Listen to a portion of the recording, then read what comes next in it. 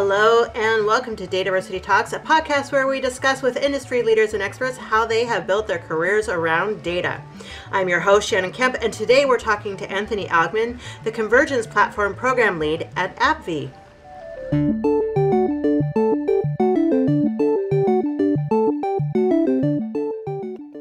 Hello and welcome. My name is Shannon Kemp and I'm the Chief Digital Officer at DATAVERSITY, and this is My Career in Data, a DATAVERSITY Talks podcast dedicated to learning from those who have careers in data management, to understand how they got there, and to be talking with people who help make those careers a little easier.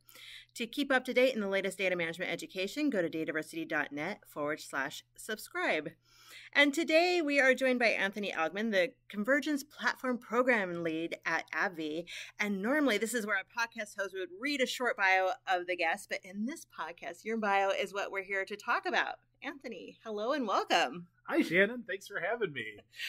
So glad you were here. So, okay, that's a very long title, Convergence Platform Program Lead. So what is that and what is it you do? Yeah, so it is as if I tried to find the longest title possible. It was really, I've had a background for many years in consulting and finance and technology and all of this stuff. But I had been out doing consulting for a number of years, and I had an opportunity through some contact that I had, a person I knew from way back, like in the financial industry days, 15 years earlier, where he'd been with AbbVie for a couple of years, working on this convergence platform. And what we're trying to do, and what AbbVie is trying to do with this is, we've noticed that over the past several decades, as a pharmaceutical industry, we haven't gotten a whole lot better at finding new medicine. So if you look at where drugs fall off in the development cycle, like those percentages, like some will fall off really early, some will get to a stage 3 trial, and some will actually eventually be approved. Those percentages haven't fundamentally changed. And we said, and some of our senior leadership said, we should be doing better than that. With all the advances in data and technology and how we can put these things together and work with it, we should be better at finding the right drugs earlier on in the process. And so they said, we're going to invest in a large-scale effort to transform how our organization, our R&D organization, works with data, technology, each other, to really try to move those percentages in a meaningful way, because that is really how we become more relevant as a business. We become more successful in finding new medicine. This is a big deal. And so when I was asked, I came here to lead the technology platform build out that will support that broader convergence initiative. So again, a lot of words going around, but it's about building out that infrastructure, that technology, that data ecosystem that we can use all the data that R&D uses, which is a whole lot of data, and put it together in ways that scientists can have new ways of navigating it, finding new connections, making things possible from a research and development point of view they just couldn't have done before.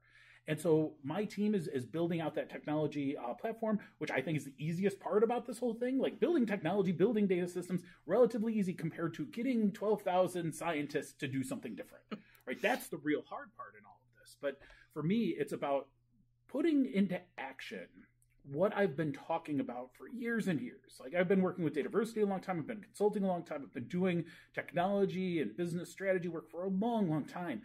And I wanted to have an opportunity to put it all into action where the contract wouldn't run out, where I could be there for the long term and build out a team and build out the success. And I couldn't have imagined, I joined AbbVie right at the start of the pandemic. And I couldn't imagine a better opportunity to do this in a place that really mattered. And so for me, having the opportunity to work in life sciences, work and finding new medicine in the context of COVID and a pandemic that still hasn't left us, to me, it was like, well, I'm going to do this now. Like I had plans. I was doing my consulting thing and it was fine. But when they said, hey, Anthony, we could use your help, I'm like, I'm in. Let's do it. Like I will regret this forever if I don't. Let's just get going. So, I mean, that's why I'm here now. Yeah. But it's also been just so rewarding to be back on that industry side and have a new glimpse after many years doing consulting to relearn what it's like to be my client, relearn what those challenges are day in and day out and what a client is facing when they're trying to do that. It'll eventually make me a better consultant. One day, if I go back into consulting, I will know a lot more coming out of this experience with AbbVie than I would have otherwise. And you touched on that a little bit. AbbVie is a pharmaceutical company. That's right. We are life sciences, biotechnology, pharmaceutical company, known for Humira, known for Rinvoq, Skyrizi. We now own Botox as part of our Algmin acquisition. So big pharma, based in the Chicagoland area, grew out of Abbott Laboratories. So that's the AbbVie. I learned this once I started. AbbVie is Abbott Life. So it's French Abbott Life. So that's where that name derived from. Nice. So I'm guessing that when you were very young, just a little boy, this was not what you dreamed of being when you grew up, or is it? Like, what was your dream? What was it when you were? What did you want to be when you grew up?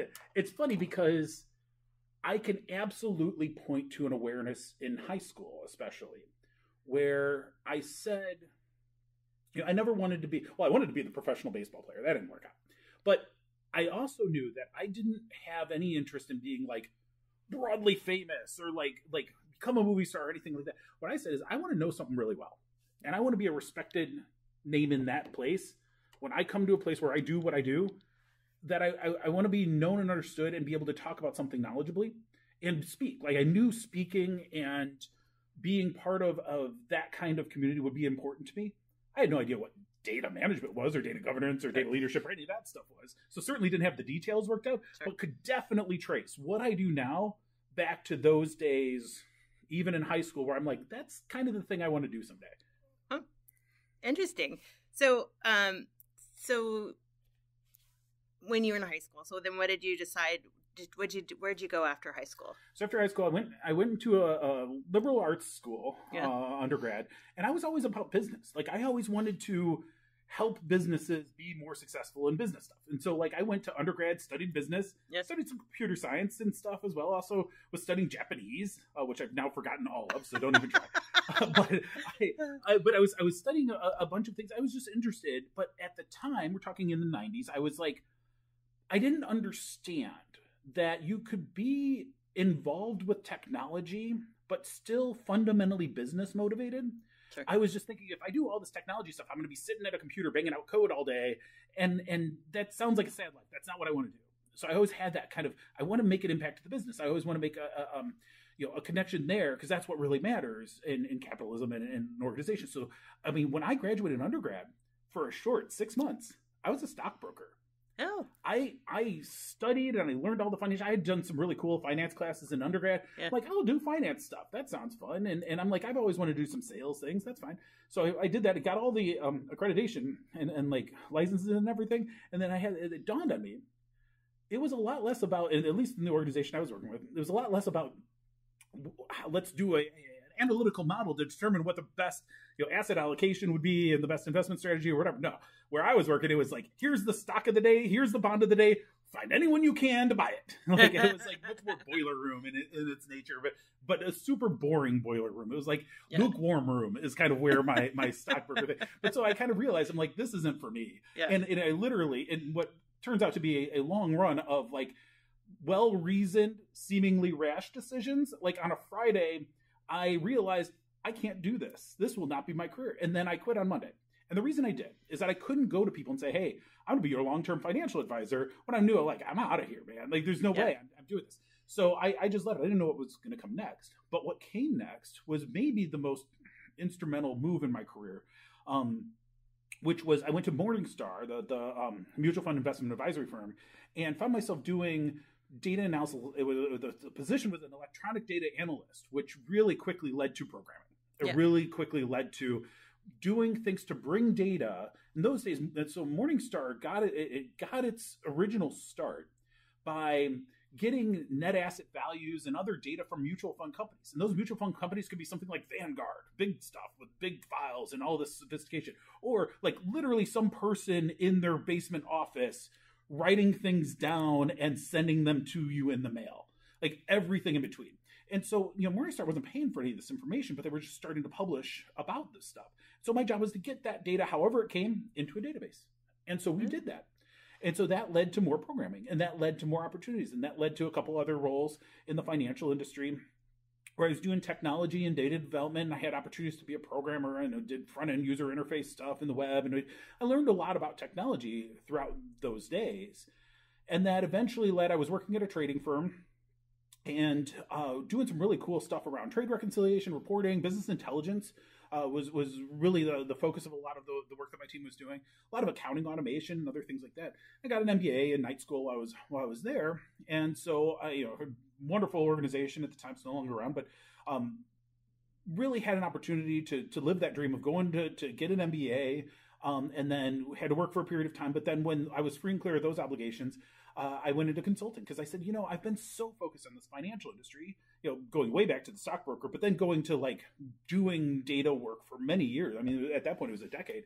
Then I said, I'd like to go into consulting because I'd like to see other industries. I'd like to learn more about what goes on. And I had the general business background from the MBA and the previous studies that I'd had, but I was really trying to fill in more of it. And that's when I learned like data governance was actually a thing. I had been doing this for a long time, not knowing that there was a whole world of study around data governance and data management and data quality, master data, all this world that kind of came to me once I started my consulting career. And I had some really great mentors and had some really great opportunities. And this is where I started working with DATAVERSITY. When I was in my consulting career, all of a sudden now I need to get out there. I need to start learning much more than what I had been exposed to in individual businesses. I had to build out basic consulting skills too. And DATAVERSITY was where I found an opportunity to learn from the experts in this space. And then eventually, not too long after I started attending DATAVERSITY events, started having the opportunity to speak at DATAVERSITY events, first with individual sessions, eventually led to tutorials, and then led to a much bigger relationship with DATAVERSITY over the last many years, where we've partnered together on training or on the book or on various events and things like that. And I've had so many opportunities to speak and learn and connect with folks through that. And I think that's really an important part of that journey for me is I go back to what we were talking about with high school, where I knew I wanted to be speaking. I knew I wanted to be getting out there as a thought leader in something. Now I found that something. And I always have felt and I know you've asked one question and I've been talking for 20 minutes, but once I found that data world, and DATAVERSITY was a big part of opening my eyes to all of that, I fully realized that I was doing and had found relatively early in my career, found what my life's work was all about. And some people go their entire careers and don't know what their life's work is all about. Never find that calling. And I found that calling. And so to me, it was about realizing, hey, this brings together the technology stuff I was interested in, the business stuff I was interested, all this data, new things in technology development, hot items and things that people are interested in. That's continued to grow. And so it was wow, I found this thing that keeps getting bigger. And it's become something that just has defined what my entire career is about. And that for me is I know what my life's work is, and I feel super fortunate that that's the case. Where I struggle and have learned through various things that I've done since I started in my consulting career is I struggle with context. Am I better off as a consultant? Am I better off as an entrepreneur or as an industry person or doing big programs like what we're doing at AbbVie or what have you? And what I've kind of learned is just depends. Just depends on what people need, what I can add value to, and what matters in the end. And as I get older and older, things like AbbVie check a lot of boxes for me, where what we're doing feels so much bigger than what I could ever do on my own. And that to me is something where I'm I don't know how long this lasts. I hope it lasts a while. And I hope that I am able to contribute to something that changes medicine and finds a cure. I mean, people are already finding new drugs through this platform that we're working on, doing science that hasn't existed before. And I have a role in that. How cool is that? That's awesome. So that's amazing, especially in this day and age, right? Yeah. With a robust catalog of courses offered on demand and industry-leading live online sessions throughout the year, the DATAVERSITY Training Center is your launchpad for career success. Browse the complete catalog at training.dataversity.net and use code DVTalks for 20% off your purchase. And there's a piece in there in your career I know that you kind of missed that I want to touch on is you were a chief data officer. Yeah. Yeah.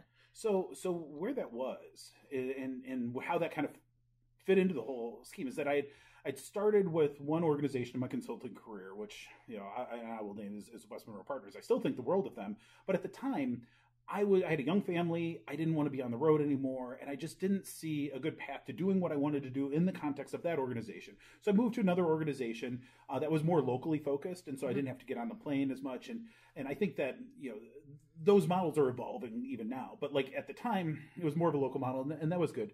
But I had a client, which turned out to be the Chicago Transit Authority, where I became the chief data officer. So there was a client where they had been doing a lot of work with data, but they didn't have a data analytics group. And it was actually the audit group, the chief internal auditor, who had hired me as a consultant there. Because what do auditors do? They're using it, they're finding information, they're analyzing it, they're trying to find patterns and stuff like that. That's what data people do. That's data analytics. Right. But the problem is that they're trying to do audits, and now all of a sudden everybody in the organization is like, hey, audit group, you do data stuff. Can you do some data stuff for us? So they were getting pulled in all these different directions. They're like, Anthony, can you come in here and let us do audits again?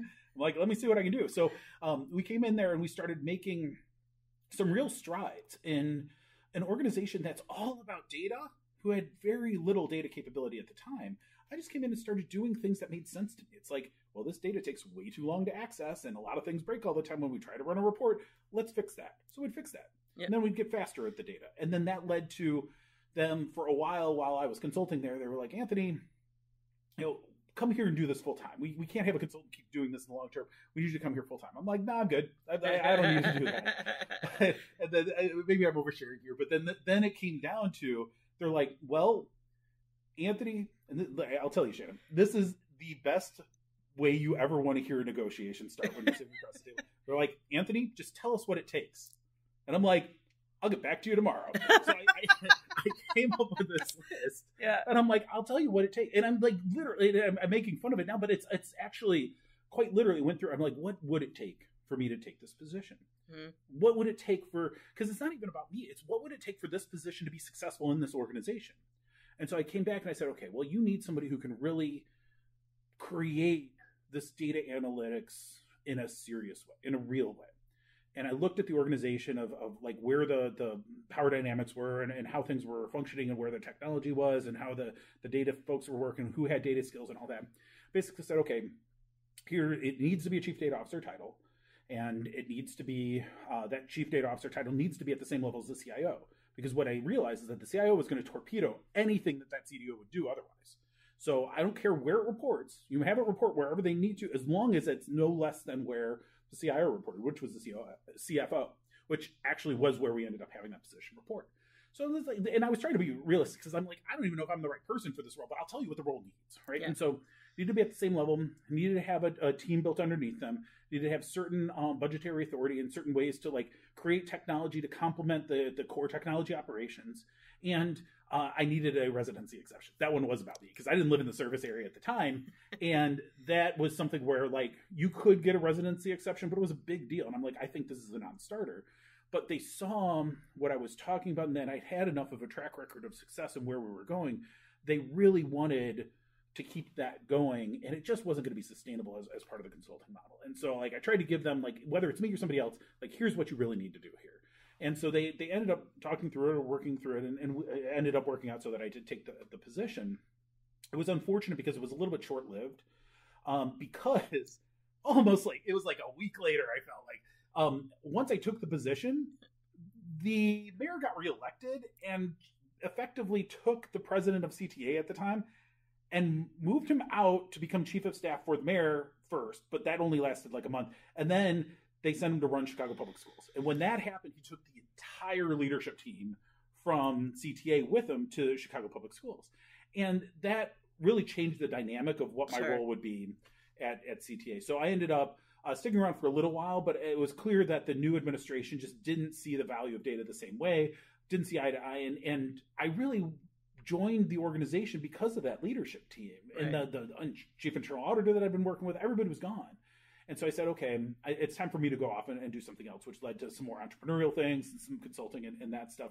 Did get an opportunity to do some consulting work with Chicago Public Schools to kind of do it. And it was really cool because their data challenges were totally different, but like amplified from what CTA was. And it gave me an opportunity. It kind of made CTA feel like a dress rehearsal for the big challenges of CPS. But I do think that that time between the work that I was doing in the public sector at CTA and then CPS, that really helped ignite in me a desire to do good through my life's work. Like you spend a decade in the financial industry making rich people richer. It's not as fulfilling as when you're helping people get to where they need to get to doctor's appointments, to get to their jobs. And then, at Chicago Public Schools, I mean, educating the next generation, it doesn't get much bigger than that. Human health is a pretty big deal too. And so that's where, like, I don't know that I could ever spend a lot of time doing things that I don't think are super important for the world. And as I get older and older, that becomes a bigger and bigger importance to me in what my life's work is about. Like, how can I do this weird thing that I do and help somebody as much as possible? Of course, the use of data is set up just for that too, for use for anything. Visit dataversity.net and expand your knowledge with thousands of articles and blogs written by industry experts, plus free live and on-demand webinars covering the complete data management spectrum. While you're there, subscribe to the weekly newsletter so you'll never miss a beat. Okay, so having stood up a CDO office and having such an extensive career in data, what is your definition of data? So my definition of data, I could throw a few different lenses at it, but I think the most important is data is the closest thing to truth we have in our organizations. And, in that vein, like, it's what teaches us about what our organizations have done, what our organization's opportunities are, where our organization's assets are, and really helps drive the kinds of change we need to make as businesses to be successful in our markets. And I find it fascinating because the other piece to that, well, the truth piece, I think, is first and foremost. I'm also amazed at the notion of data as an asset, because how many other assets, when you use data, what happens, right?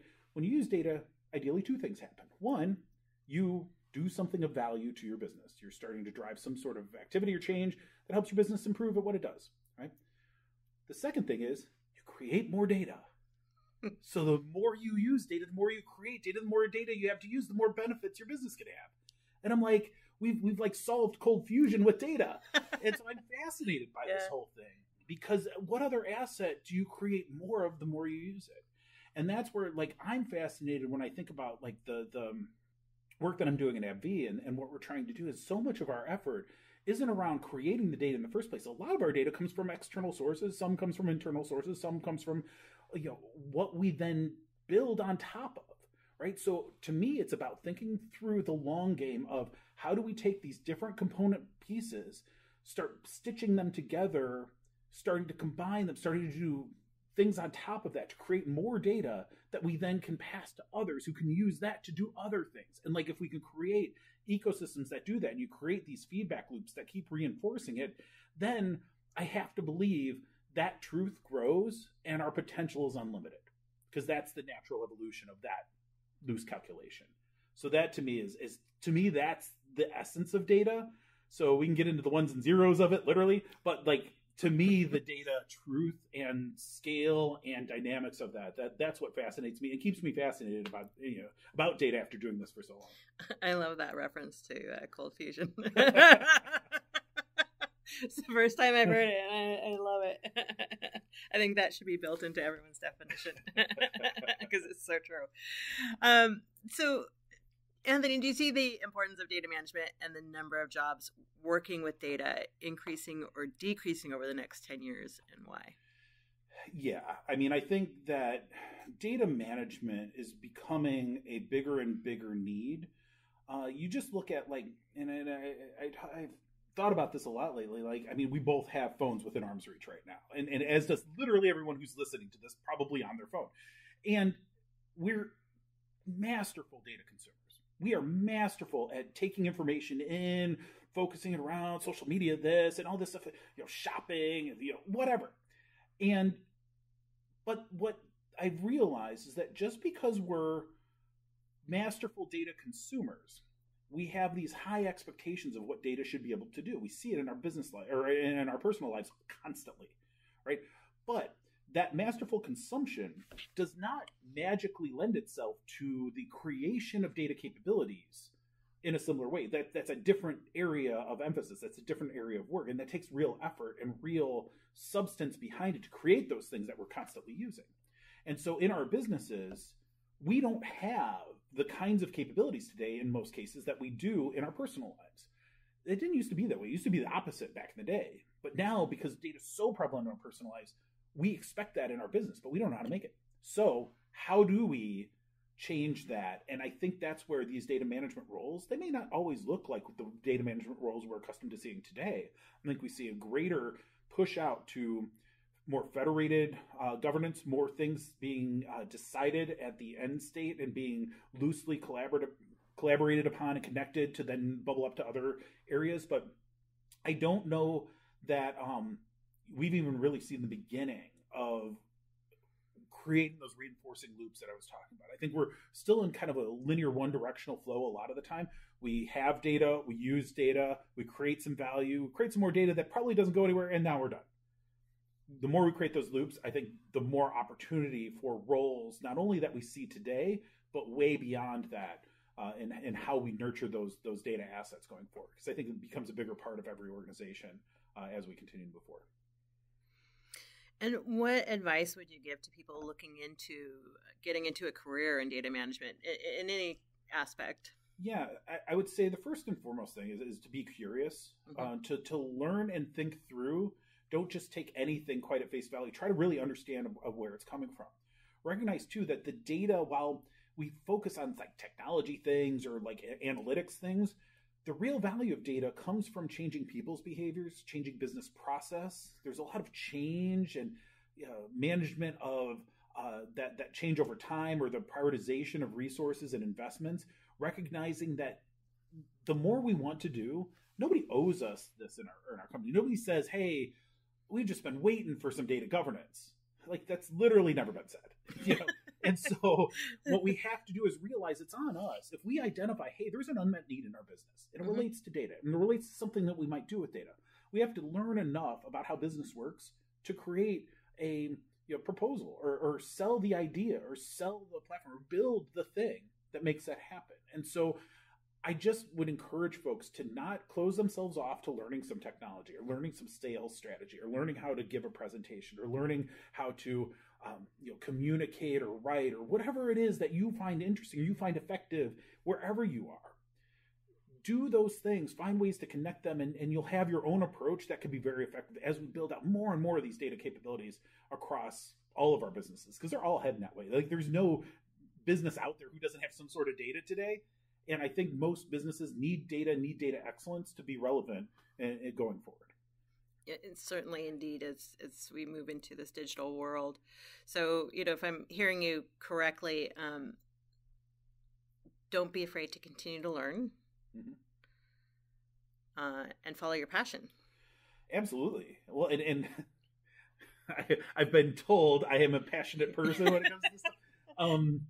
But to me, it's hard not to be passionate about these things. And if you're doing this work because somebody said, hey, this is a good idea, you should go do this, and your heart's not in it, don't do it. Life's way too short. I mean, if the pandemic's taught us anything, it's like you can't take anything for granted. And if you're not following what you're passionate about, if you're not following something that you love, there's probably something out there that you do.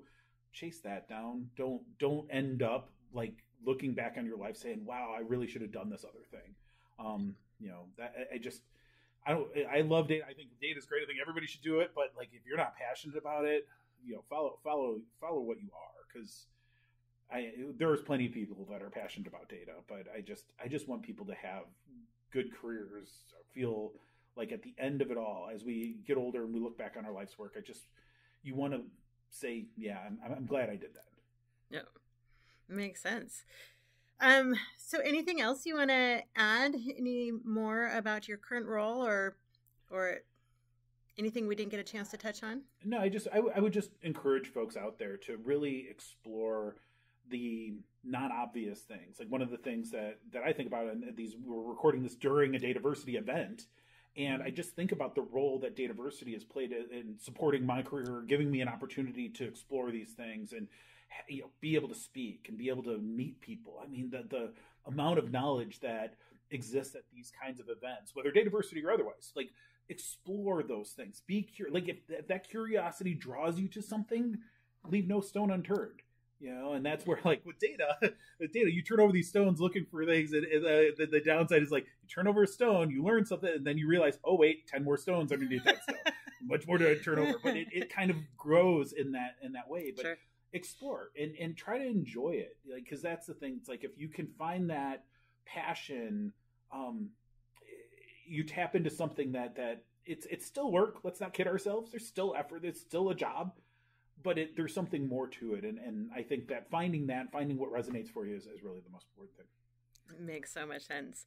Well, Anthony, thank you so much for taking the time to chat with me today, especially since I drug you out of the conference in order to do this. I really appreciate it. Oh, thank you, Shannon. And thanks to all of our listeners out there. If you'd like to keep up to date on the latest podcasts and the latest in data management education, you may go to dataversity.net/subscribe. Until next time. Thank you for listening to DATAVERSITY Talks, brought to you by DATAVERSITY. Subscribe to our newsletter for podcast updates and information about our free educational articles, blogs, and webinars at dataversity.net/subscribe.